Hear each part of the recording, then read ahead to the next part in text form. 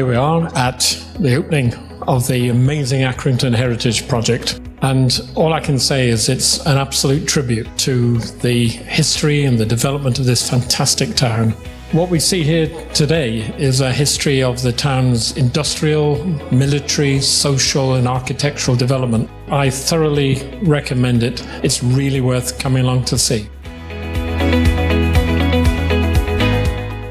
I am so pleased that so many people have contributed over the years. It's been a whole team effort, and what Scott Dawson have done with the material we've pulled together is just beyond all my expectations.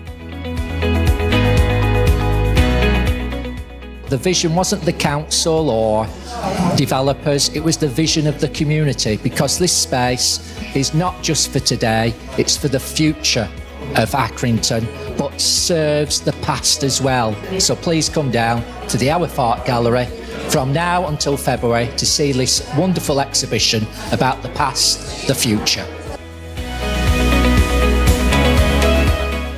Everything's been so different to how the gallery usually is, and it's just so overwhelming, and it's got all the history and so much stuff I've found out tonight about Accrington and how it used to be.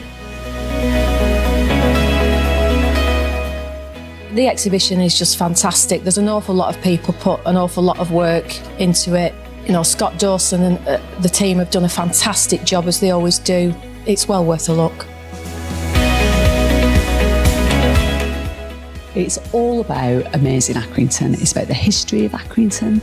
It's about the brilliant women of Accrington, some of whom I've met tonight. It's a lovely trip down memory lane, but it's also like looking forward to the future. It's brilliant, so I'd encourage everybody to come down.